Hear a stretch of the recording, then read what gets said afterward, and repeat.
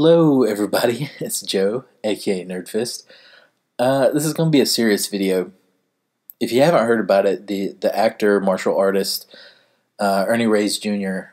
is in the hospital, and he's fighting kidney failure, and he's in ICU. He was taken into ICU, I guess it was a few days ago now, and this is a pretty serious situation. This is a life or death scenario for him.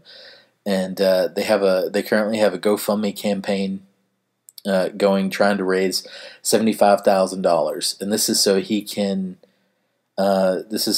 get a kidney transplant. And if you're like me and you grew up in the late '80s, early '90s, you'd even if you don't know his face, you know who Ernie Reyes Jr. is. Most people probably know him from Teenage Mutant Ninja Turtles, The Secret of the Ooze. He played Kino, the pizza delivery dude. And but a lot of people don't know he also played Donatello in the first Ninja Turtles movie.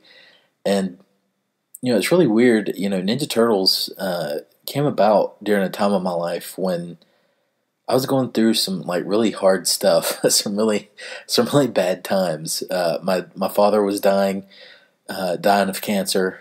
And in fact, the first Ninja Turtles movie came out a week after he passed away.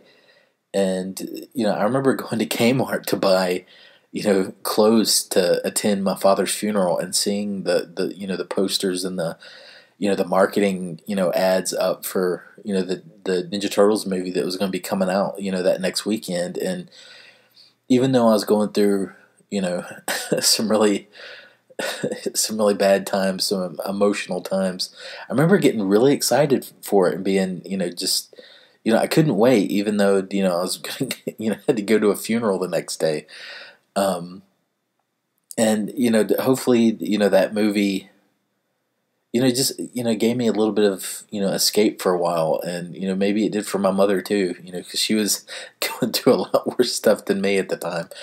But I've always really liked Ernie Reyes Jr. and he's in one of my favorite movies of all time, and that's Surf Ninjas. And I don't know if it's a good movie, but it's a movie that I remember from my childhood. It's a nostalgic trip for me, and it's one of those movies that I watch, probably several times a year. I put it on when I'm sick, or, if I'm depressed and I just want to feel good for a little while. Alright, now you kids get in here and clean up your bloody room. And I know best, because after all, I'm 37. Now don't make me come out there and beat you with a leg of mine that no longer works, because I'll do it! I still have the VHS copy from when I was a kid, and it's fallen apart. It's been watched so many times that it's, there's little flickers, and there's just little, it's seen better days. But he was in so much that I remember from a kid. He was in The Last Dragon, and he played the little prince from Red Sonja, which I believe is a kind of a spinoff from Conan the Barbarian, or I think it is. But I remember really liking those movies as a kid, and they were, they always came on late at night, like on TNT or something. And it was one of those, those movies that you just beg, you beg your parents, "Can I stay up and watch Red Sonja?" And but there's a lot of other movies he's been in more recently that I really like too, like The Rundown, which has kind of been overlooked, I think, a little bit, recently. Is like one of the first movies that starred The Rock, and there's this part where he fights Ernie Reyes Jr. and is just this awesome fight scene, and it's one of the few times that I can really think of that The Rock has gotten his his ass kicked in a movie. This little, I think he's from the Philippines or something. This little dude, just beats the crap out of him, and it's hilarious. But he was also in this movie that I really liked. I think it came out in 2002 or 3, called Pool Hall Junkies, and it is a little bit different movie for him because it's not a physical role. He doesn't do any martial arts in it. It's it's a comedy. It's kind of like Clerks or something. It's all about these guys, just hanging out in a pool hall.